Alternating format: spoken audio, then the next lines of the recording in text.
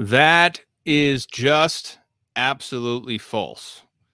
That is what Pope Benedict Emeritus said about the interpretation of his work, which would appear in Traditionis Custodes.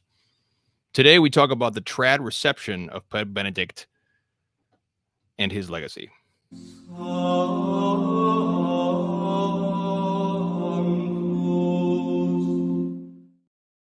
Jesus is King. Welcome to the 1 Peter 5 podcast, Rebuilding Christendom, Restoring Catholic Culture and Tradition.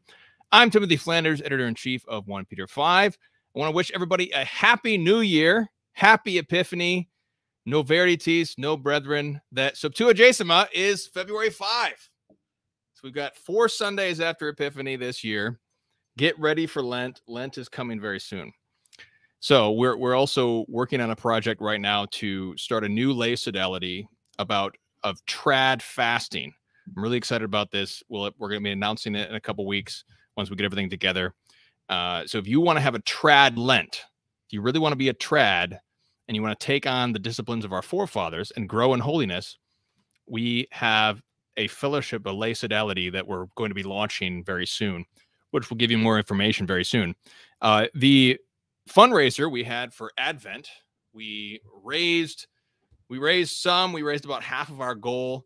It was not what we were hoping for, but we did gain more monthly donors. What we really need is we're slowly building back our monthly donor base, and that's what we really need. So we really need monthly donors. Anything you can give, $5 a month, $10 a month, monthly, to help us in our mission. We are a nonprofit and we rely on your donations. So please go to 1peter5.com/donate. We've got, just like you, we've got mouths to feed and bills to pay. So we ask you for your donations, 1peter5.com/donate. So today we're talking about Pope Benedict the 16th. And this presentation, I'm just going to present some of these basic citations, and we'll talk a little bit about his strengths and his weaknesses. I want to emphasize, though, one of the things that we did here was that Pope Benedict obviously is the Holy Father, and he passed away. He was the Pope Emeritus.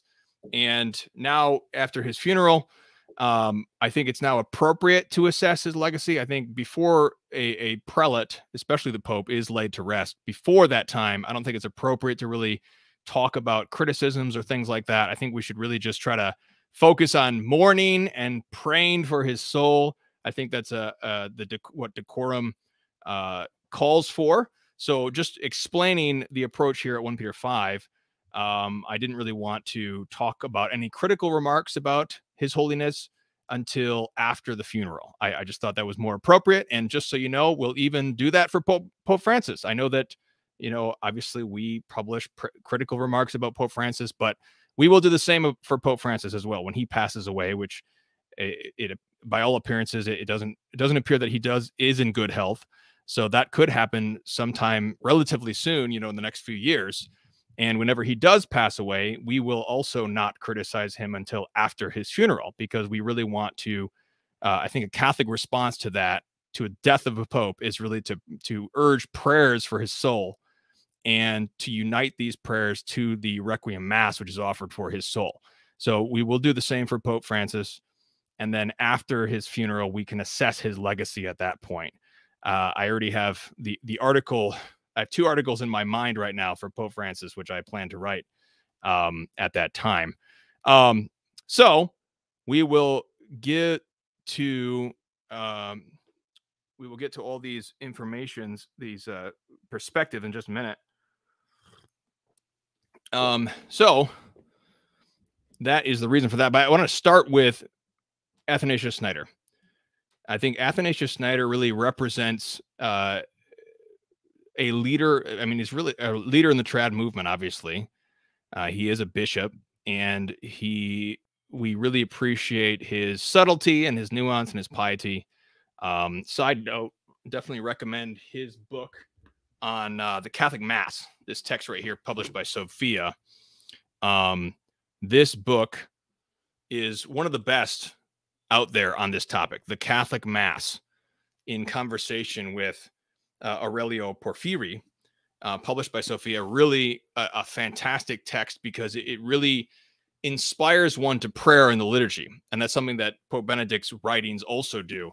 But I think that Athanasius Schneider really brings this to the text in a way that's profound and pious. So here's Athanasius Schneider. I'm going to read some excerpts from his statement, and we'll discuss that. He starts with this. He says, Summorum Pontificum, quoting Athanasius Schneider, Summorum Pontificum will go down in history as epoch-making.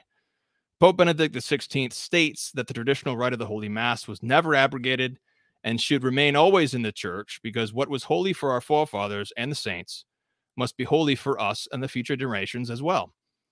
The pontificate of Benedict XVI was worthwhile for the only reason of having issued the motu proprio Summorum Pontificum, with which began the healing of the wound in the body of the Church, the wound which was caused by the attitude of rejection and hatred of the venerable and millennium-old rule of the Mass.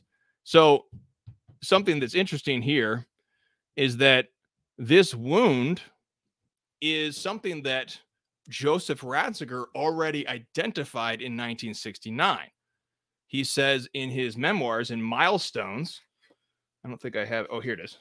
So in Milestones, I've got this stack of books I'm trying to juggle here. So in Milestones, in this text, Joseph Ratzinger says that the abolition of the Latin Mass caused a rupture, caused a breach in the history of the liturgy.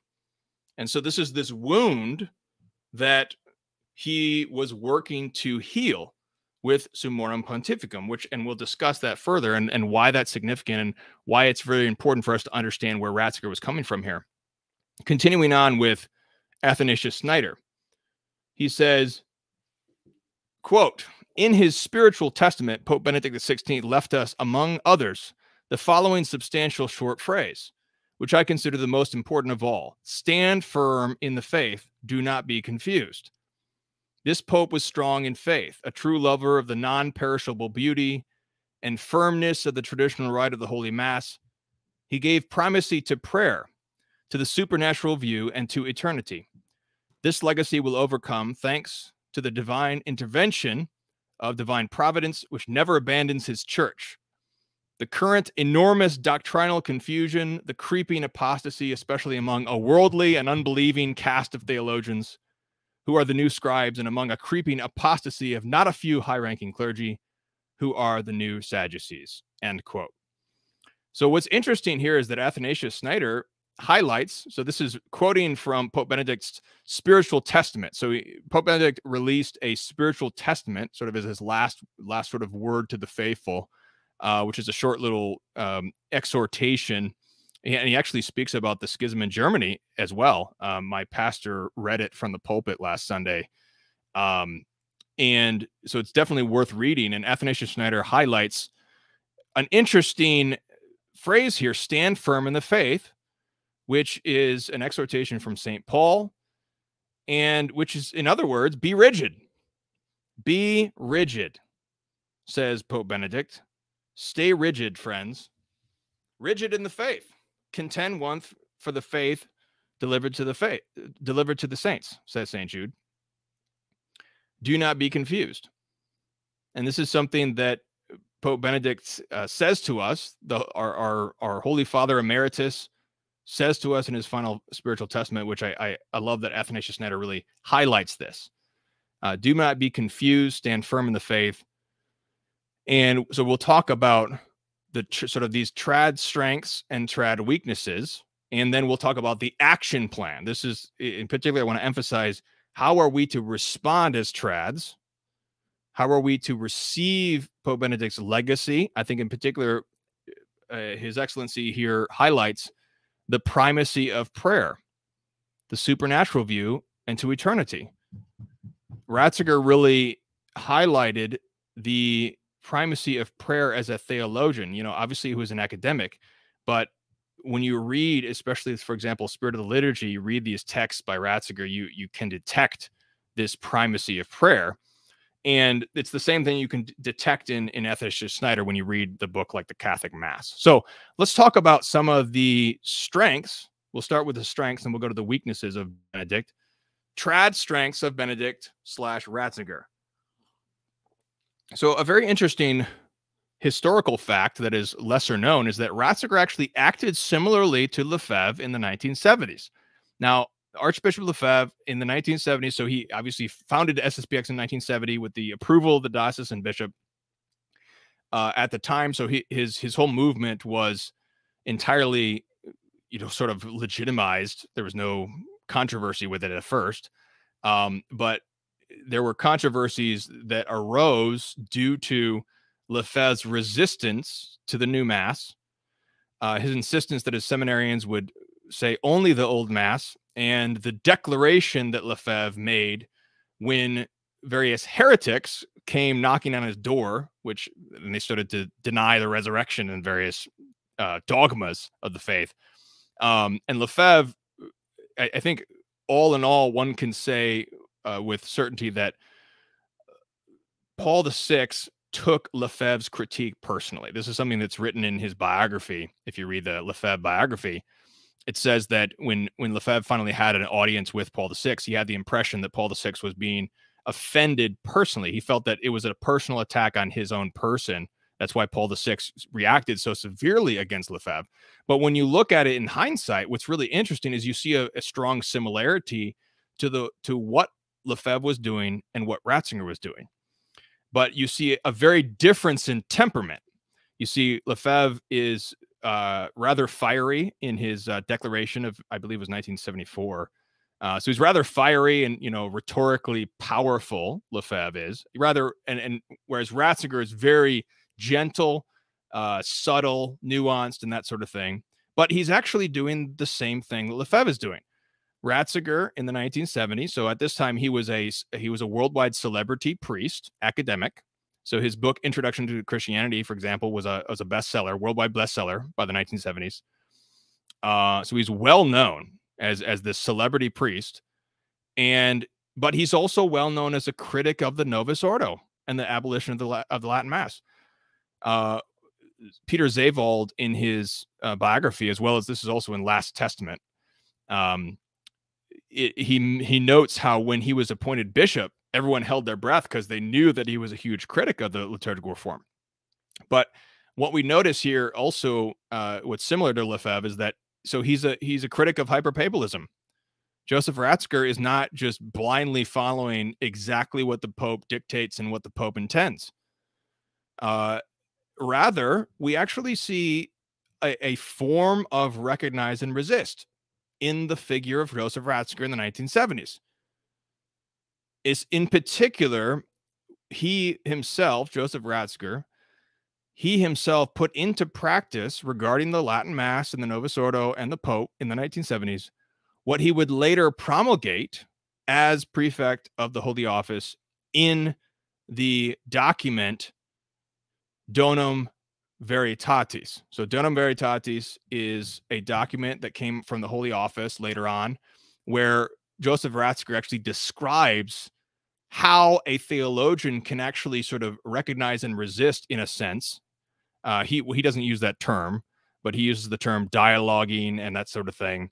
But essentially, it's a theologian who disagrees with the magisterium or has a doubt about the magisterium or has some sort of beef with the magisterium. And so he has a constructive dialogue with the magisterium. And that's exactly what Joseph Ratzinger did in the 1970s. He had a constructive dialogue with Paul VI. He made clear to Paul VI that he was, as he says in Last Testament, he was on the same page with Paul VI in terms of the fact of reforming the liturgy, that the liturgy that needed to be reformed and that sort of thing. But he certainly was of a very different opinion as to how that reform was to go about. And we'll get into that in just a minute. And so what's interesting here is that Paul VI made Ratzinger a bishop and a cardinal in the same year. It was in a period of months in 1977. This is really quite remarkable. We need to emphasize the fact that it's very rare, to my knowledge, that a priest is made a bishop and then immediately a cardinal. And so Cardinal Ratzinger participated in the conclave of 1978, which elected John Paul I, and then in immediately the next conclave, which elected John Paul II as a cardinal. So we need to recognize, why is this important for trads? It's important for trads because we see that the effort today, after Traditionis Custodes, the effort today is to label our movement and marginalize us. People use various labels, and they use these labels in which it seems to be, I can't really judge their intentions, but it seems to be that they're the effect of labeling fellow Catholics like trads is to marginalize them, to say, well, these guys are fringe people, they're out to lunch, they are radical traditionalists, they're rad trads, they are schismatics, they're dissenters, whatever word they use. These are words that ultimately criticize Joseph Ratzinger himself in the 1970s, because in a certain sense, in a certain aspect, there is this similarity to the way that Lefebvre obviously recognized and resisted Paul VI. He did so in a different way, obviously, but he was recognizing and resisting on the same topics of resistance: the Novus Ordo, the implementation, the abolition of the Latin Mass, hyperpapalism. Joseph Ratzinger was recognizing and resisting those same things, but in a much different way. Obviously a gentler way. A way that obviously won over Paul VI. He won over Paul VI to make him a bishop and cardinal. Paul VI was not afraid to make him a bishop and cardinal. So I think that Joseph Ratzinger was it was part of his own temperament in terms of Ratzinger. Ratzinger is very shy, very of a very sort of a melancholic temperament, whereas Lefebvre, especially in his public declarations, Lefebvre was much more choleric in terms of the fire that he would bring to these sort of things. So in any case, Joseph Ratzinger won over Paul VI. Paul VI acceded to his meteoric rise of fame. So what exactly, so the question is, how exactly did Joseph Ratzinger's critique of Paul VI, what exactly did it consist of? Well, as I said, in Milestones, he says that abolishing the Latin Mass is contrary. It introduces this wound, this breach. This is now this slide here is extremely important. You need to screenshot this slide and share it, etc. Because unfortunately, there are those out there who are they're just really not telling the truth about this, whether wittingly or unwittingly. I don't know. Maybe they're ignorant. I'm not trying to judge them. I'm simply saying that what's interesting is that there is a claim in Traditionis Custodes, and we hope that the Holy Father Pope Francis was merely uninformed about this, was misinformed, or we hope that he was not malicious in this case, but we don't know exactly. But the claim is that Summorum Pontificum was merely a pastoral concession to the SSPX. Merely a pastoral concession.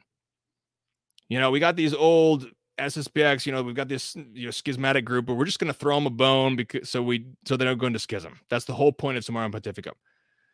Now, what's interesting is that we have more or less an official interpretation of Summorum Pontificum by Pope Emeritus Benedict. So this is contained in Last Testament, this book right here. Last Testament is a interview with Peter Zewald, in which he discusses all these different things. Here's the book right here, Last Testament. This is it's an interview book with Peter Zewald, and in this book, he actually asks him, was Summorum Pontificum primarily about the SSPX, which is what Traditionis Custodes and those who attempt to misinform the Holy Father or promote this misinformation, they say that, yes, it was primarily about the SSPX. It was just a pastoral concession. It had nothing to do with this intrinsic substantial nature. Well, what's amazing is that Zewald says this clearly. Whoops. Let's see. Go back a minute. Teresa says, can you make this clear? Is that not coming through clearly? I'm sorry if it's not. I'll read it out for everybody. And if you want, I can share you this PowerPoint too. But this is in Last Testament, page 200 and 201.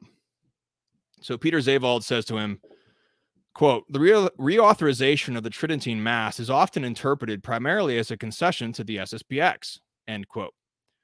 So that right there is exactly what is said and stated in Traditionis Custodes. And it's repeated by others who seek to promote this misinformation. Again, whether wittingly or unwittingly, I don't know. But it is misinformation because what does Pope Emeritus say? He says, that is just absolutely false. That is just absolutely false. Now, notice what he says now. He says, quote, it was important for me that the church is one with herself inwardly, with her own past, that what was previously holy to her is not somehow wrong now. The right must be developed. In that sense, reform is appropriate. So we can see already reform is appropriate. This is what he would have agreed with Paul VI. Yes, reform is appropriate. Everybody agreed that reform was appropriate. Even Archbishop Lefebvre agreed that reform was appropriate. But, as he says, the church must be one with herself inwardly. Continuing on with a quote from Benedict, quote, the SSPX is based on the fact that people felt the church was renouncing itself. That must not be. But as I said, my intentions were not of a tactical nature. They were about the substance of the matter itself, the inward reconciliation of the church with itself, end quote. Now, in the full quote, if you look this up, he also says, yes, he says secondarily, yes, the Pope should be concerned about schism, but that's of a secondary nature. It's very clear when you read Milestones. He says that there's been a rupture in the reform already before the SSPX even exists. He says this right in Milestones with no consideration whatsoever to the SSPX. In other words, Summorum Pontificum would have been necessary even if the SSPX did not exist. And that's very clear if you understand Ratzinger's theology of the liturgy, a theology of continuity. You know, as trads, we criticize this hermeneutic of continuity because it's insufficient to solve all the problems. Yes, granted, it's insufficient to solve all the problems. But if we consider it just merely for the liturgy's sake, that very much sums up Ratzinger, one of Ratzinger's primary principles about his theology and his ecclesiology of the liturgy, is that there has to be this continuity with the church's tradition. The church does not abolish Orthodox rites. And that brings us to our next quotation here. Yes, so abolishing the TLM is against the spirit of the church. So another, I hope this is a little bit more clear here. We'll get to, let me see. Teresa has a question. Let me just address this real quick here. Teresa says, why was reform appropriate? Well, I'll give you just one reason real quick. When you attend, there was a desire for the active participation of the faithful. And Ratzinger, in Spirit of the Liturgy, he notes that this was misunderstood to mean the faithful have to do things externally. What Ratzinger points out is what this really means is you are praying the liturgy. When you go to the liturgy, you are praying the liturgy. You are gaining the spiritual fruits of the liturgy from the liturgy itself. Now, this is something that this is an appropriate reform that we already see this in Latin Mass communities to this day because we use missals. There is a strong use of missals.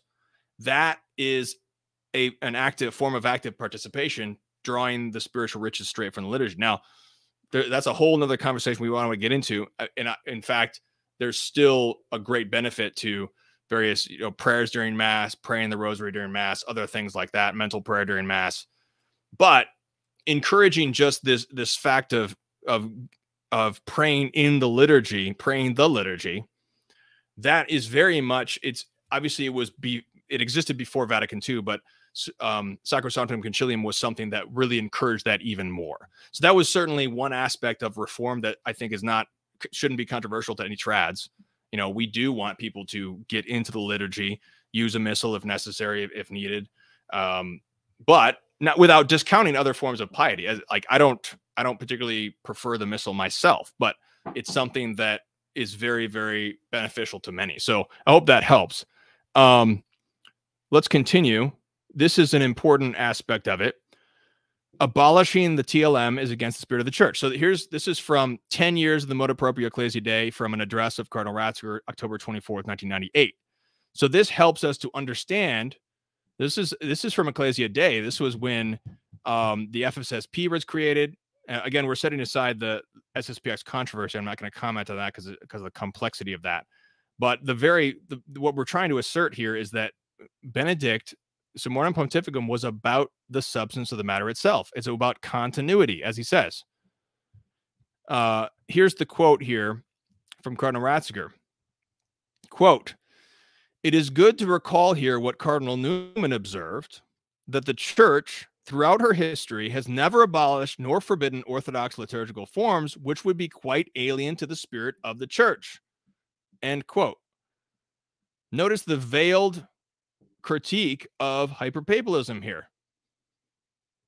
So many of these writings of Ratzinger's are an indirect critique of hyperpapalism. You can see the difference between Ratzinger and Lefebvre here, because Lefebvre was very much, like in the Declaration of 1974, very much going after Rome particularly. And we can debate about whether or not that was the best approach. But the point is, this quotation from Cardinal Ratzinger in 1998 is basically an indirect critique of Paul VI. It's an indirect critique of hyperpapalism, that the Pope himself cannot do what is quite alien to the spirit of the Church. And this is why there is a phrase in the New Catechism which says that the arbitrary will of the pontiff cannot be the sole criterion for changing the liturgy. Let's continue.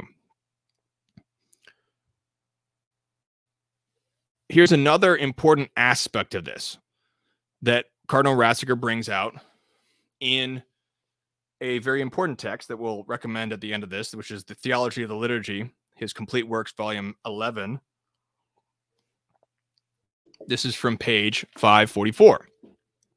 And this is a very, very important aspect of this that trads, I think, need to use here to promote our cause, because, as you probably know, have heard, in Trinitas Unus Custodes, the essential argument, the argument hinges on not only on this misinformation that Summorum Pontificum was solely about the SSPX, but it also hinges on sort of a misinformation or an oversimplification of the fact that he says that trads are weaponizing the TLM to undermine Vatican II. Now, I think as trads, we can even concede some aspect of that, because I think that there are, as I've written about this at 1 Peter 5, there are some trads, I think, some in our movement, who do promote a certain spirit of a neo-Jansenism, where we're sort of critiquing every single thing that the magisterium does. It's sort of a de facto sedi privationism, that the magisterium almost doesn't exist anymore. So, I mean, I would even concede that there is an aspect of this, but Ratzinger tells us that there's actually a much bigger problem than that. Why is it bigger? Why is it a bigger problem? Because Vatican II is a non-dogmatic council. It did not produce dogmas and anathemas. Yes, it produced various doctrines and it developed certain doctrines, but as Pope Paul VI says, it was primarily of a pastoral nature. It was primarily about a pastoral orientation of the church in the modern world. And so the obligations of Catholics to it, in terms of its dogmatic and binding character, are much lesser than the dogmatic character of Trent in terms of Trent's dogmas of the faith. We're talking the basic dogmas, like the real presence of Christ in the Eucharist. This is a serious problem. The bishops of the United States have recognized this. They're promoting a Eucharistic revival, which we certainly support our Eucharistic revival. So there's a much bigger problem, and Cardinal Ratzinger brings this out. The problem is not primarily that trads, who represent about 1% to 2% of all Catholics, this little sliver of Catholics, are weaponizing the venerable Roman Rite to undermine a council, which is, even Ratzinger says, is of a very modest dogmatic level, a modest doctrinal level. It's not a super council which surpasses all other councils.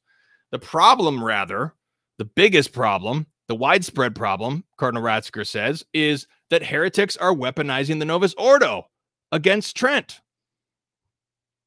Heretics are weaponizing the Novus Ordo against Trent. Now, in an address contained in this volume, he discusses various Catholics who are promoting Lutheran heresies. They're promoting Lutheran heresies. They're saying that the Novus Ordo helps to correct Trent. They're saying that the Mass is not a sacrifice. It's a communal meal, just like Luther said. The famous Dutch catechism of the Dutch bishops promoted heresy, which was corrected or attempted to be corrected by the Holy Office and Paul VI at the time, because they undermined the dogma of the real presence. This is something that various periti were promoting heresies. They were undermining transubstantiation, these dogmas of Trent. So Cardinal Ratzinger gives this address. This is later in early 2000s of this address, and he pinpoints that the reason, he says, that heretics are weaponizing the Novus Ordo against Trent, and that's why they hate the Latin Mass. Listen to this quote from Ratzinger. Quote, "Only against the background of the effective denial of the authority of Trent can one understand the bitterness of the struggle against allowing the celebration of the Mass according to the 1962 Missal after the liturgical reform. The possibility of so celebrating constitutes the strongest, and thus for them, the most intolerable contradiction of the opinion of those who believe that the faith in the Eucharist formulated by Trent has lost its validity." So the context of this quote, again, here's the citation. So this is in Cardinal Ratzinger Complete Works, Theology of the Liturgy, Volume 11, page 544. The concept, so this whole address, in the beginning of this address, he identifies by name these various Catholic theologians who are promoting Lutheran heresies. So he goes on and refutes all these Lutheran heresies that are out about the liturgy. And at the end of the address, he says, you know, basically, we've got all these Lutherans. That's why they hate the Latin Mass. We've got all these Catholic and name only theologians who are promoting heresy, and that's why they love the Novus Ordo. They want to weaponize the Novus Ordo against the dogmas of Trent. That's a serious problem, ladies and gentlemen. That's a very, very serious problem. And that's what trads have been trying to say, you know, for 60 years of our movement. We've been trying to articulate to the Holy Father and to the church authorities that this is undermining the dogmas of the real presence. This is undermining the dogmas of the sacrifice of the Mass. And Ratzinger brings out the fact that they're weaponizing the Novus Ordo against Trent. This is a serious issue. So even if we were to concede, which I think we can concede to a degree, yes, there are some trads who want to weaponize the Latin Mass. Okay. Even if that's true, we have a much bigger problem on our hands. So we need to crack down on the Novus Ordo, and this is something that's been articulated by others since Traditionis Custodes. But the fact is, Cardinal Ratzinger articulated it as well, and that's why it's important for us to see. I think that overall is what I tried to write in my article, is that Pope Benedict's work helps to legitimize and mainstream the trad movement. That's why they're people want to destroy Benedict's legacy. They want to throw him down the memory hole, is because it was he who helped legitimize this whole thing. Going back to the 1970s. In the 1970s, the Latin Mass was almost, it was almost nowhere outside SSPX chapels and a few indult masses. And it was because of Benedict. Obviously, Lefebvre deserves a lot of credit. Una Voce, Bishop de Castro, others obviously are all a part of this. But obviously, Benedict is a huge piece as well. And that's why they want to destroy his legacy, because he helped to make the trads mainstream, to make the Latin Mass mainstream. And he did it on the highest possible principles that are higher than papal authority. Principles about talking about the spirit of the church, that is against the spirit of the church. That is higher than what the Pope can do. The Pope does not have authority to do something against the spirit of the church. His whole authority is given to him to guard the very spirits of the church, to act according to the spirit of the church. So let's continue. Let me see.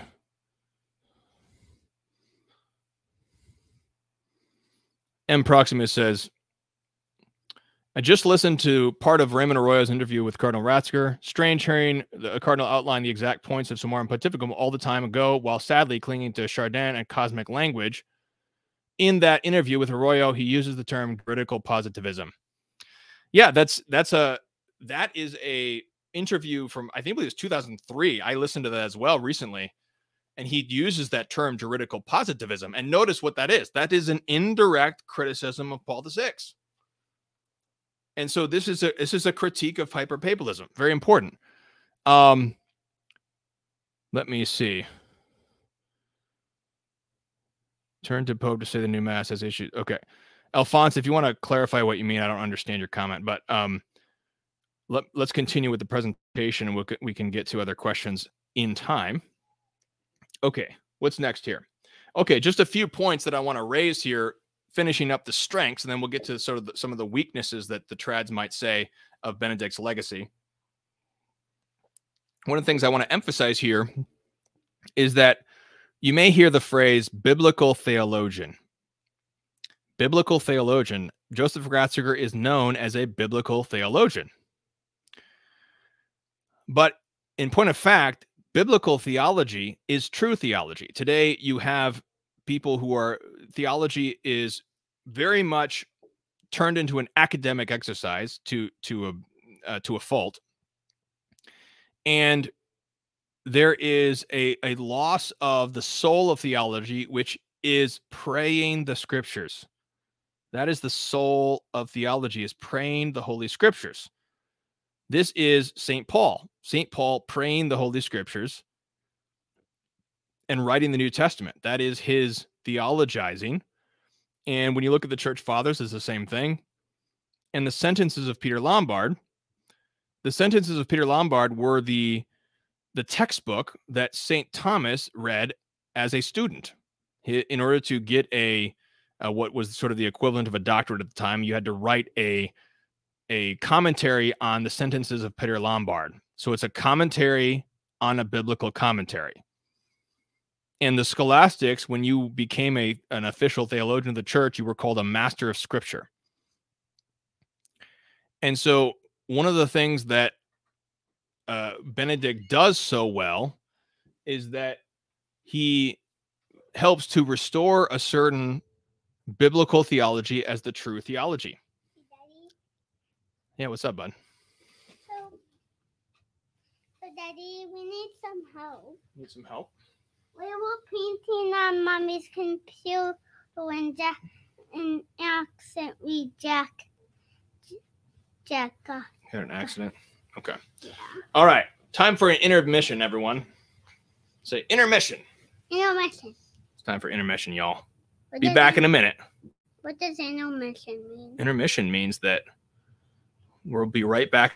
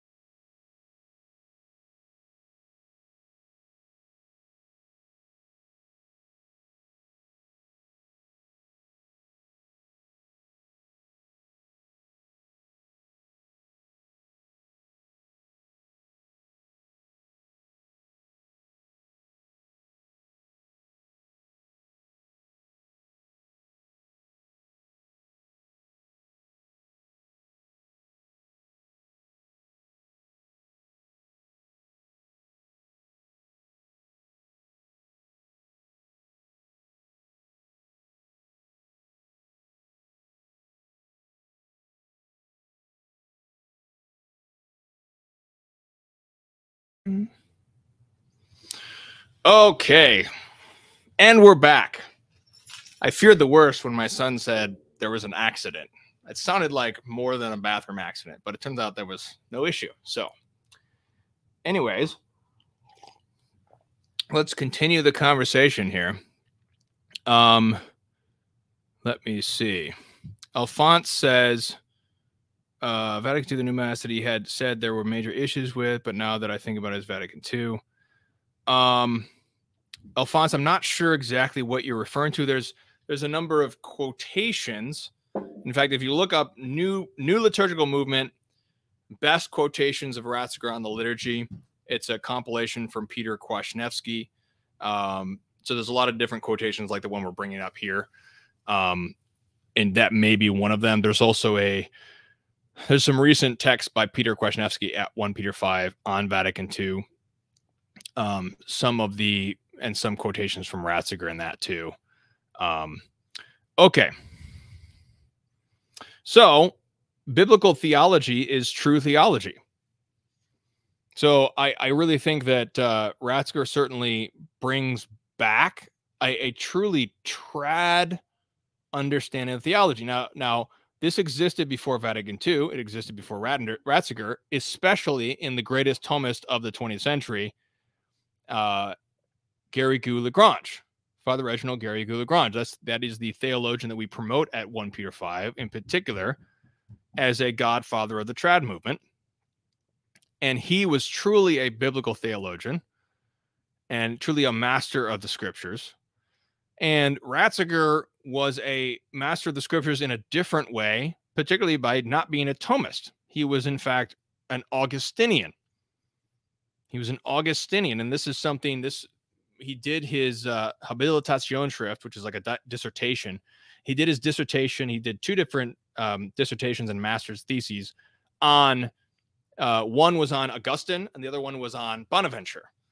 And obviously Augustine is Augustine, but Bonaventure is an Augustinian. Bonaventure is not a Thomist. His school of thought is eventually the Franciscan school of thought, follows in the same path of Augustinianism, in particular by keeping the more patristic Neoplatonic philosophical framework of being a master of the scripture, whereas St. Thomas brings in Aristotle and creates a synthesis between Neoplatonism and Aristotle in Thomism. So that's what makes Thomism unique, and what makes Bonaventure more Augustinian. And so there's been these different schools of thought in the church, and I think that it's very trad. This is a very trad thing. It's not trad to have only Thomism. Only Thomism, that is actually a modern innovation, to have only Thomism. Kennedy Hall has a great phrase where he describes it as no salvation outside Thomism. And unfortunately, some trads, we kind of have this idea that there is no salvation outside Thomism, but that's not true. That's not trad. That's actually modern. That's a modern innovation. St. Thomas, rather, is the common doctor. He's sort of the standard. He is the standard by which you can judge other schools of thought. But there are these other schools of thought which are also traditional, like Scotism, St. Bonaventure, Augustinianism, understood in a more general sense. They can go to bat with Thomism. Thomism is the common doctor and the sort of the standard. But these other schools of thoughts are also trad. And so Benedict, I think, is valuable for that reason. You can see in the New Catechism, as trads, we do have criticisms, I think justified criticisms of the New Catechism. But to its credit, it still references the common doctor, St. Thomas, as a critical source. The sources of the New Catechism are Scripture, the Fathers, the encyclicals, the prior councils, and Vatican II, and also the Summa. So it's very much an Augustinian theological catechism. There's strengths and weaknesses to it, but it still honors the common doctor. And this brings up the final strength, I think, is ressourcement of Patrologia Graecae and Patrologia Orientalis. Now, what are these? These refer to the 19th century patristic revival, which began with figure named Ming. He was a Frenchman who published critical editions of the Fathers, which before that time had not existed. And Ratzinger continues a true ressourcement, which as trads, we should certainly welcome this, because if we go to St. Thomas, for example, St. Thomas himself was involved in a ressourcement of Aristotle. And there's always been this restoring these sources to the theological discourse of the church. So the Greek fathers, and Orientalis refers to the other Eastern fathers, in particular the Syriac tradition. The Syriac tradition is very large and very unknown, but there's also Coptic, Ethiopian, Armenian, other fathers and other traditions, which help to be resourced. Something that I appreciate about the New Catechism. I remember reading it where it quotes one of the Eastern liturgies that's not the Greek one. So it's actually, I think it's a Syriac liturgy. There's an East and West Syriac. I don't remember which one it was that was quoted, but this is an example that we trads, we should welcome, because we actually find common cause with Eastern traditions, because they have the same critique of hyperpapalism. They have the same emphasis on the tradition as the one authority in the church, the continuity of the liturgy. They still have these things as well. And resourcing them is certainly a boon to the church. It's the same exact thing that Ratzinger has said regarding the Latin Mass. The church does not abolish Orthodox liturgies, because that would be alien to the spirit of the church. So in the same way as we uphold, we restore, and we preserve the Latin Mass, we also do the same for the East Syriac liturgy, the West Syriac liturgy, these different liturgies that are also Orthodox and also traditional. So let's get to some of the trad weaknesses of Benedict. This is, I want to break down 3 major weaknesses that trads would bring out, I think. This is number one is the lack of the charitable anathema. What do I mean by this? Excuse me. The charitable anathema, is a phrase from one of the godfathers of the trad movement, Dietrich von Hildebrand. It's the name of an essay that he wrote called The Charitable Anathema, and then it's the name of this printed book, which is a collection of his essays. But in 1965, in the summer of 1965, Dietrich von Hildebrand, with his wife Alice, had an audience with Paul VI.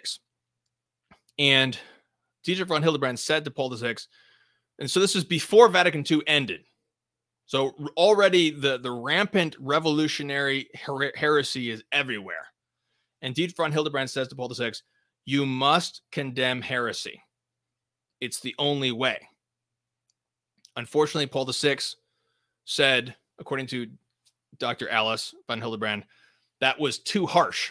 In fact, Dietrich von Hildebrand wrote out a model anathema for all these heresies that were rampant already in the summer of 1965. Paul VI said that was too harsh. Now, shortly after the council, Ottaviani wrote a letter to all the bishops of the entire world and said, you have to condemn heresy. You have to crack down on heresy. Archbishop Lefebvre wrote back to him. This is something we published at 1 Peter 5. It's called Shortly After the Council, Lefebvre Response to Ottaviani. And Lefebvre said, here, here, absolutely. Have every bishop condemn heresy. Let the Holy Father condemn heresy. This has been the beating drum of the trad movement since before Vatican II ended. It is, in my view, one of the single most important things, besides perhaps restoring the Latin Mass, in correcting the situation. Dietrich von Hildebrand says in his essay, this is the proven solution.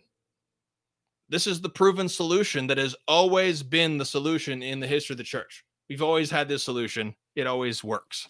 It's proven.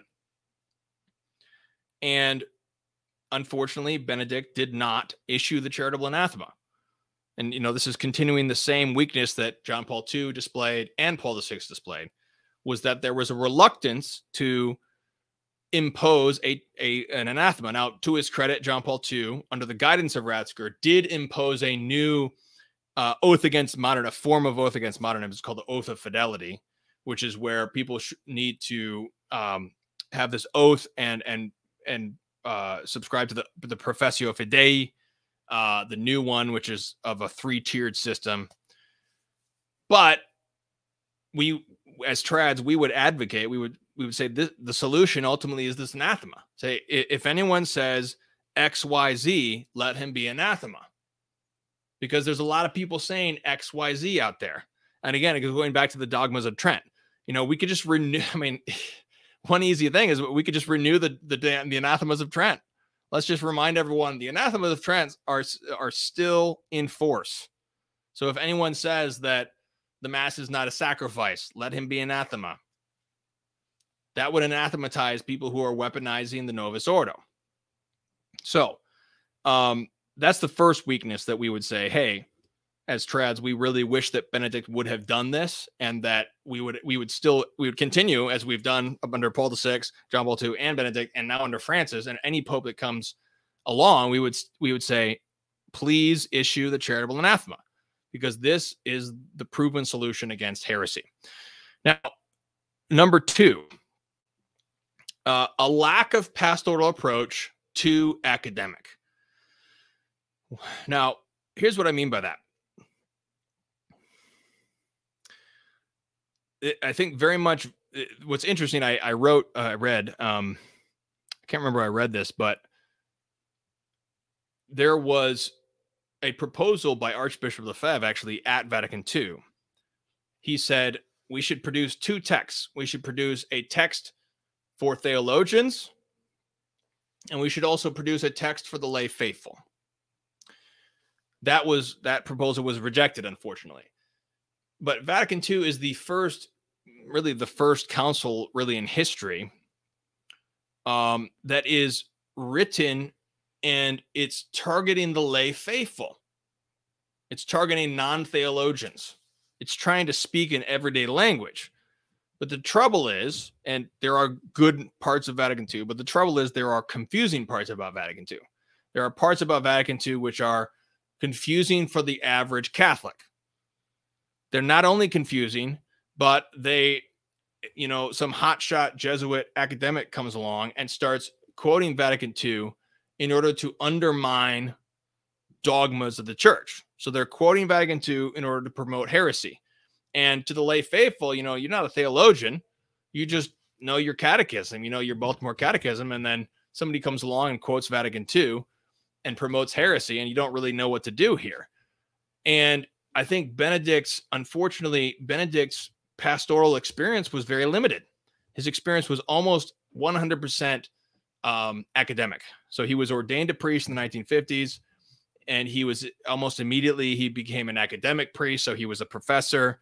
And then through the 1970s, then he was appointed bishop of Munich, but he was only bishop for, I think it was only a year, actually, or a couple years before he was brought to Rome. He was prefect of the Holy Office. I think, and I think that this has colored his approach, is that there's, for the lay faithful, it's sometimes very difficult to understand some of these basic things. I think the New Catechism is a great example. We had Matthew Pleasy on a couple weeks ago. Even if we say there's no issue with the New Catechism in terms of like a error or anything like that, let's just say that, just concede that for a minute. If we look at the New Catechism is basically like a master's level course in the Catholic faith. It's not conducive to teaching high schoolers or even your average layperson. It's not conducive to that because it's not really simplified. It's too academic. It's too loquacious, too many words. This is why catechisms have very much, simplified, dare I say, dumbed down. We need to have this very simple Catholic faith, Catholic 101. Look at the Baltimore Catechism. this question and answer format. Pius X has the same format. These just really basic, breaking it down. And that's really pastoral. This is really pastoral, like just your common average Joe Catholic who needs to just know his catechism and pass it down to the faithful. There can be, and I think we see this in Ratzinger, it's just too academic. And I think now in our final example, this is, I think, an issue which is particularly acute for the lay faithful, namely the inerrancy of the Holy Scripture. The doctrine, the dogma of the inerrancy of the Holy Scripture is that there are no errors in the Holy Scripture. There are no errors in the Holy Scripture. Why is this acute for the lay faithful? Well, lay faithful, if they're reading the Holy Scripture, they need to be able to trust that Jesus Christ in the Gospels is the true Jesus Christ of history. They need to be able to trust these things, which is the foundation of that is trusting that the Holy Scripture speaks the truth, that there are no errors of history. This, in fact, was one of the foundational tenets of modernism. So when Leo XIII condemned Alfred Loisy, he was condemning in Providentissimus Annus. Providentissimus Deus. He condemned the idea of limited inerrancy, i.e., that there are errors in the Scripture. He condemned that idea, and that was condemned again by Benedict XV, and then it was condemned again by Pius XII. This is something that I detail in my book, Introduction to the Holy Bible for Traditional Catholics. I document this heresy of limited inerrancy. This is a very basic idea that I think that the lay faithful can comprehend. It's not this high, very technical, nuanced, this very technical and nuanced idea that only theologians can understand. The lay faithful can understand the Bible is true, period. So it's a very, very important thing. But unfortunately, this is something that I bring out again in my text. So if you want all the evidence and all the citations of what I'm saying, you can read my book. But essentially what happens is this idea of limited inerrancy is condemned multiple times by popes, but at Vatican II, it is brought up again, namely by Cardinal Koenig of Vienna and others, push for the idea that the Holy Scriptures contain error. And ultimately what happens is the text that is adopted, Dei Verbum, paragraph 11, is phrased in such a way as to not exclude this heresy. However, now in fairness, the relatio of Dei Verbum excludes the heresy, and the citations of Dei Verbum exclude the heresy. But the bare text itself, if you're this lay faithful, you're this person, in the pew, you just know your catechism told you that the Bible is inerrant, and then the hotshot Jesuit comes to town and quotes Dei Verbum 11, as they did. I have the citation in my book, quoting America Magazine. They say, oh, Dei Verbum 11 allows that the Scripture has errors. In fact, James Martin, as I quote in my book again, James Martin used this very thing when he was debating on Twitter. He was debating Bishop Schneider. He quoted Dei Verbum 11. In fact, this text here, Vatican II, Renewal Within Tradition, edited by Matthew Lamb and Matthew Levering. Now, Matthew Levering is a good theologian. He promotes Ressourcement Thomism over with Nova et Vetera. But in this volume itself is contained two different essays on Dei Verbum. One of them by Francis Martin, and an exegete that I appreciate. I've appreciated his exegesis in the past, but unfortunately, he actually promotes this heresy. He says this in his essay in this volume, and then the other essay says no, that's not the correct interpretation. So clearly, we have a confusion of a very serious nature that is occasioned by Dei Verbum 11. Again, technically, Deivum 11 does not teach this, but nevertheless, the spread of this heresy certainly was occasioned by Deivum 11. And what's really sad to me, because I certainly, in my view, I certainly believe that this particular heresy, namely limited inerrancy, is the foundation of all of modernism. As Pius X says, modernism is based on the evolution of dogma. In other words, that the Holy Scriptures are not, they sort of can be corrected over time by evolution. So there's sort of this evolution of dogma that evolved from what was there before. And what's really interesting is that there was a dubium given to Benedict XVI to resolve this very issue. And he did not respond to this dubium. Now, I don't really know why exactly. Perhaps he wanted further deepening of the issue, but I think this goes back to the number two critique, which is that pastoral approach versus too academic. Sure, I mean, there are nuances, there are shades of this different aspect of it, and Providentissimus Deus discusses some of these things. For example, Leo XIII discusses the firmament and how the Holy Scriptures describe the cosmos in a certain way that is true according to what your senses perceive. For example, the sun rises. If you believe in heliocentrism, you can still say the sun rises because that's what it looks like, and that's not false. That's simply describing what your senses describe. So there are nuances to this. Okay, I get that. That's fine. There's nuances to this. But shouldn't the faithful be given just a very crystal clear, a package deal to say, as it says in the catechisms, the Scriptures are inerrant. We can trust the Holy Scriptures. The Jesus of the Gospels is the Jesus of history. Moses in the Pentateuch is Moses of history. So I think that's a very, very important thing for the lay faithful to know. And I think that goes back to this sort of, it's too academic. There's an abundance of documents put out by Ratzinger. I mean, I think of another document of Cardinal Ratzinger when he was prefect of the Holy Office, which is Dominus Jesus. Dominus Jesus is a very good document. It really condemns religious indifferentism. It condemns the abuse of ecumenism, the abuse of interfaith dialogue. It's a very good document. But, he took 10,000 words to say something that could have been said in 500 words. As trads, we would say, yes, thank you, Your Excellency. Thank you, Holy Father, for, this long reflection. But is there another, can we not promulgate Demus Jesus for theologians to understand, and then also promulgate a 5-point anathema?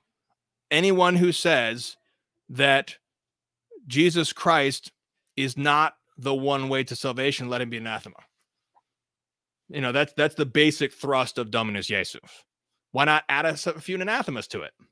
And that's what the council, that's what Trent did. That's what these various councils did. They would have a long discussion. This is what is Vatican I. You have a discussion. You have, you can get into that nuance and that theological depth into the discussion, but then it ends with some canons. It ends with these anathemas, which allow the faithful to get at this very basic breakdown of what we're dealing with here. So this, I think, gets at some of the weaknesses that trads might bring out. Again, we do this with respect to Benedict XVI Emeritus, pray for his soul, but we do so respectfully, considering his legacy. And always, popes, it's important that we need to realize that popes cannot answer every single issue, and hindsight is always 2020. And so, I always bring up the example of Pius the 11th, who made major prudential errors in his pontificate, condemning Padre Pio, condemning the Cristero War, condemning Action Française, failing to consecrate Russia, possibly causing World War II as a result. So, Pius XI had a lot of good things about a pontificate, but the problem is that, a pope has so much to do and a huge bureaucracy, You know, if someone misinforms him about Padre Pio and he does the wrong thing, that can happen. So it's just, we need to, you know, assess these things charitably, sympathetically. You know, maybe there were good reasons for what Pope Benedict or any Pope did or did not do that we don't know about. So it's important to keep that in mind. So finally, let's talk about the action plan here. Considering all this, what do we do? What do we do as trads? What do we do as Catholics? And then we'll get to your comments and questions in just a few minutes. Number one, centrality of praying the liturgy in the scriptures. This is something that, this is a strength of Benedict. It's something that very much is something that one can bring out. Someone can definitely get out of reading Benedict. I'm reading the depth from the depths of our hearts, his intervention, Benedict and Cardinal Sarah, their intervention under Pope Francis, which was very significant. But there's the centrality of praying the liturgy in the scriptures. And this is a very traditional thing to do. So it's very critical that we do this above all. You know, if you're not doing this, then don't do the rest of the things. This is primary. This is central. This is it as trads. Number two, we want to, I mean, this phrase needs to be what we repeat, is this phrase from Benedict Emeritus, quote, "That is just absolutely false," end quote. Because unfortunately, people are still saying this misinformation that's contained in Traditionis Custodes, but that is just absolutely false. And Benedict Emeritus tells us. So it's very important that we say that and say why that is, as we explained earlier. Recognize and resist on the TLM imitates Joseph Ratzinger in a sense. There's a form of recognize and resist that he himself practiced and explained in Donum Veritatis. If you go to this article here, let me see if I can do this without the morality of correcting a pope. 1 Peter 5, Morality of Correcting a Pope by Michael Cirilla. He's a theologian from Franciscan University. And he discusses Donum Veritatis. And he explains the framework of this form of recognize and resist that Cardinal Ratzinger himself explains and also exemplifies in his own life. So that's critical for us to see, because Joseph Ratzinger and Benedict allows, he provides this, as I said, this mainstreaming of the trad movement, because we see that our enemies are trying to marginalize us and label us. They're trying to set up their own self-proclaimed inquisition against us. But we can simply say, hey, look at Joseph Ratzinger. Look at what he did. Look at what he said. We're, you know, if we even go out of bounds, you know, if you look at the basic principles here, you can see Joseph Ratzinger's work in the same principles of the trad movement. Now, I think of the consolation of the scriptures. This is from St. Paul. This was a recent epistle, actually. I think it was in Advent, actually, but he gives us this consolation of the scriptures in his deep biblical theology. Again, the true theology. There's actually a, let me recommend this. Catechism. Let's see. Let me see if I can find this. Oh, let me grab it. Catechism of the Seven Sacraments. So if you go to this catechism right here for the kids, it's a really great catechism, believe it or not. And it's based on Benedict. It's a Lego catechism based on his scriptural theology. Catechism of the Seven Sacraments. And it is based on Benedict's teaching about covenant. And this is a very trad catechism because of its use of typology in the Old Testament. And it's really beautiful for the kids. It's a really great catechetical tool to use. So we definitely recommend that. Catechism of the Seven Sacraments. It's a Lego catechism for the kids, based on Benedict. Certainly, after we get our own spiritual life in order, it is our duty to catechize our children. And certainly the consolation of the scriptures is found in this, is exemplified in this Catechism of the Seven Sacraments, which is based on his writings. And we really gather the consolation of the scriptures through Ratzinger, as one of the modern writers that can bring a lot of that. Finally, his works, which can be a great help to trads, reading through the entire works and seeing the greater principles that are very much the principle of tradition, which is shared by the trad movement. So we mentioned the spirit of the liturgy. That's his critical, his most famous work on this topic. We also have this volume here, the collected works, theology of the liturgy. Let me get my dog out of here just a minute. Here,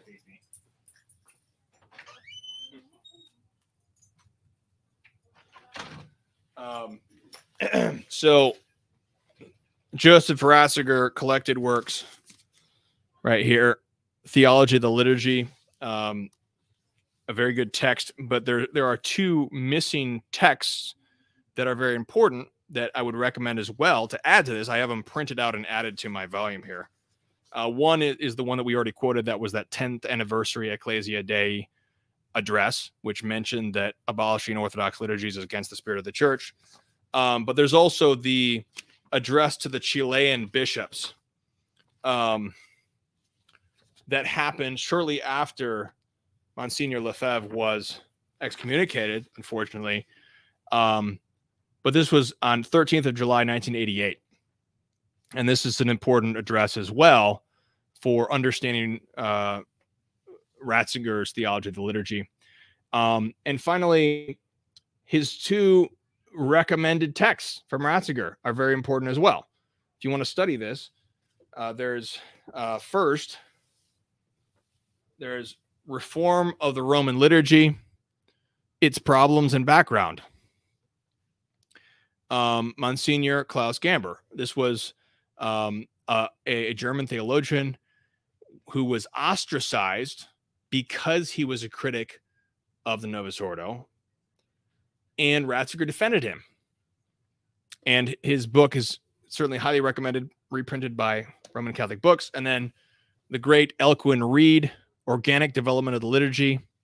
And very much this whole text is a explanation of texts from Sacrosanctum Concilium regarding the organic development of the liturgy, as well as the New Catechism, paragraph 1125. And so this whole text brings out these things, and Cardinal Ratzinger recommended these texts. He wrote the forwards, or he recommended them to the faithful. So we certainly recommend them, and they bring great good and great boon to the trad movement, because it seems that the enemies of the trad movement want to try to remove these parts of Benedict. They want to try to sanitize, if you will, these various teachings and comments of Cardinal Ratzinger and Benedict XVI in order to silence and marginalize the trad movement. So it's very important. So let's get to your comments and questions. Peter says, maybe trads are not rigid enough in condemning heresy. Well, ultimately, we want the Pope to condemn heresies ultimately, which we believe will be allow us to move forward. But sticking to our catechism, Benedict XVI's spiritual testament that Athanasius Steiner brings out, stand firm in the faith, as St. Paul says, do not be confused. And this is a perfect time to plug the Tradivox series, which is reprinting all of the old catechisms. This is the way that you stand firm in the faith and do not be confused. You can read the old catechisms, which often have a clarity, unfortunately, that is lacking in the new catechism, lacking in the new documents, which are very loquacious and difficult to understand. We'll also recommend the text by Matthew Pleasy, the Roman Catechism explained for the modern world. So this is what takes the Roman Catechism. So this is the really thick Roman Catechism here, and then here is the shorter commentary, which helps to try to distill that for the modern world. You know, there are things in the Roman Catechism that are outdated. Literally, you know, it makes reference to old customs that, you know, I don't even know what they are. Things like that, like talking about different technologies and various things that, you know, no one knows what that is. And so it makes these passing comments which are dated, or it explains things that are hard to understand in our own day. So this is a commentary that helps for modern catechisms.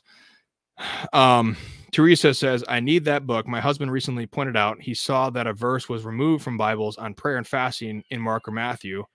We searched our Bibles and only had the verse. His grandmother's Bible and the Dewey Reams. I believe you're referring to the comment by recently by my colleague and esteemed editor of LifeSite News, John Henry Weston. He had a video, I think it was maybe a month or two ago, about that verse. I think it was in Matthew, if I recall. I can't remember, but so that verse. So we actually do talk about it in this in Introduction to the Holy Bible. That particular verse. Actually, I don't think we mentioned this particular verse, but I can tell you about that verse. That verse is a variant, what's known as a variant, which is a text of the Holy Scripture, which is not contained in all the manuscripts. So what we have is we have all these manuscripts that are written in the original tongue, Greek, and also Latin, and also a lot of other texts, ancient languages. So these are all these manuscripts. They're all these copies of copies of copies of copies of the original text. And so a variant refers to a part of the Scripture, so a line like the part on prayer and fasting, which does not appear in all the manuscripts. So it's only in some of them, not all. And so modern scholars who deal in what's called textual criticism refers to reading all these different manuscripts and sifting through them and trying to figure out what is the best approximation of the original text. So in my book, we talk in detail all about that. And it is actually a trad thing.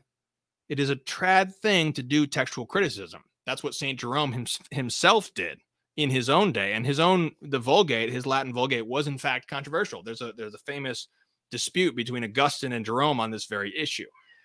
But what was fascinating is that what we see is that the church retains these variants. Now, so it may be that verse was in the original text. It may not be. But even if it's not in the original text, a variant represents the earliest and most authoritative commentary on the text. And so it should be still included in the text, especially in the devotional text used by the faithful. So again, this is another breakdown of this sort of academic on the one hand and the pastoral on the other. You know, the lay faithful should be reading the Dewey Reams because it has all these variants. It doesn't remove them. It includes them because the church's liturgy has sanctified them. The church has approved them. And we go into all those in more detail and all the different principles and everything going on in this book. But that's the reason that particular verse, Teresa, is not in some Bibles. Let's see. Lisa says, doctrine, scripture, and tradition is objective and direct. Modernism is subjective and squishy, can be twisted into a variety of shapes, indirect, and chaos. Yeah, absolutely. That is the way that the modernists work. Essentially, they assert that religion is merely a pious sentiment that you have in your heart inside, and it's just how you feel and that sort of thing. It's not objective. Absolutely. One of the interesting tidbits about Ratzinger's life is that he actually did his Habilitationsschrift on Bonaventure and Bonaventure's theory of revelation. And he talked about how there is a revelation of the person of Jesus Christ to the person. So Jesus Christ reveals himself to me. That is an aspect of revelation. And as the epistle to the Hebrews, St. Paul's epistle to the Hebrews says in the very first lines, God has spoken to us in his Son. And so this is the revelation. This is the good part about Dei Verbum, which the first few paragraphs of Dei Verbum talks about how God reveals himself. And that's sort of the first revelation, in the sense of that is the revelation. The revelation is God revealing himself. So the problem with that is that there is a subjective aspect to that. There is an objective aspect because God is objectively true, but then he is true, but then he reveals himself to you personally. And that's also true. So your experience of God, your experience of the truth of God, even though it takes place within your subjective, within your heart, within your intellect, even though it happens sort of inside you subjectively, that's still true. But you need to harmonize the two, because the modernists want to take the subjective and they want to destroy the objective, destroy the objective doctrine. And Ratzinger, using Bonaventure, he brings out the aspect of the subjective without sacrificing the objective, the subjective without sacrificing the objective. There needs to be both. Let me see here.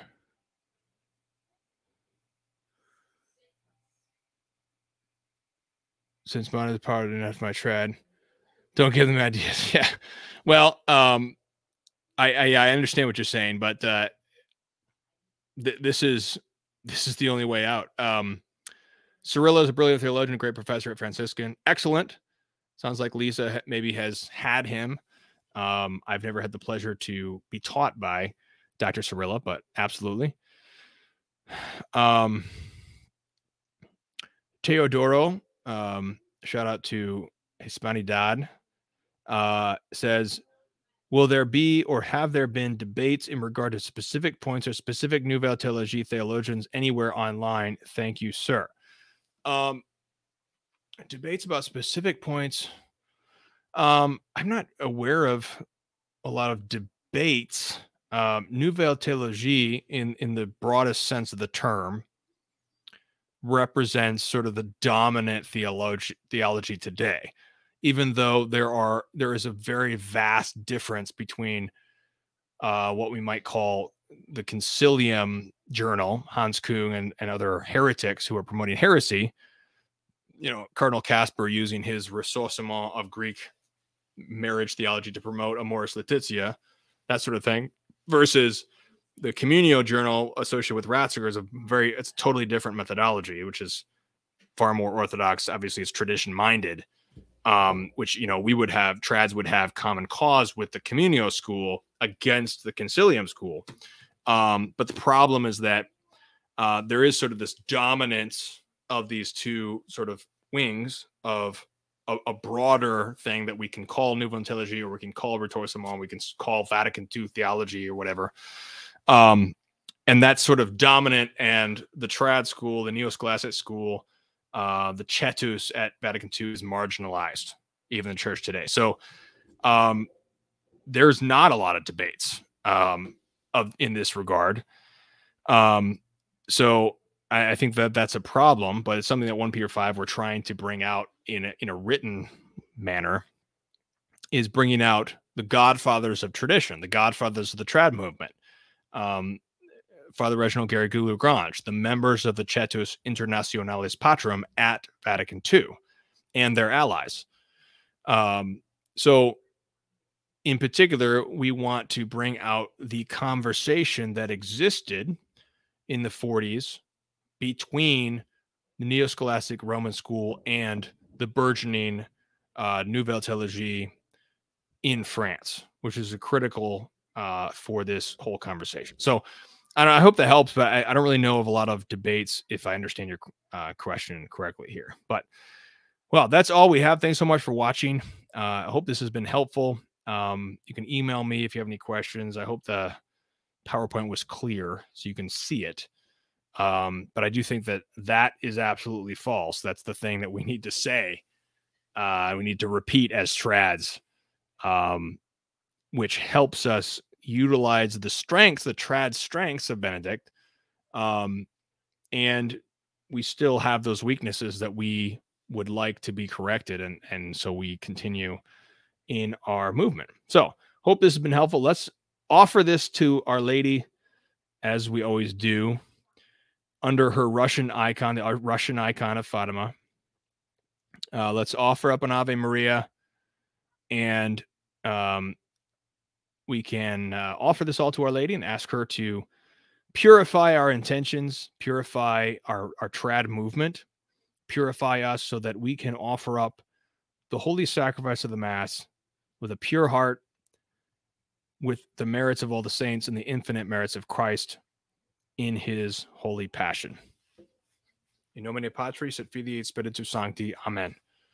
Ave Maria, gratia plena, Dominus tecum, benedicta tu mulieribus, et benedictus fructus ventris tui, Iesus. Santa Maria, Mater Dei, ora pro nobis peccatoribus, nunc et in hora mortis nostrae. Amen. Our Lady of Fatima, pray for us. Blessed Emperor Karl, pray for us. Saint Maximilian Kolbe, pray for us. In nomine Patris et Filii et Spiritus Sancti. Amen. Jesus is King.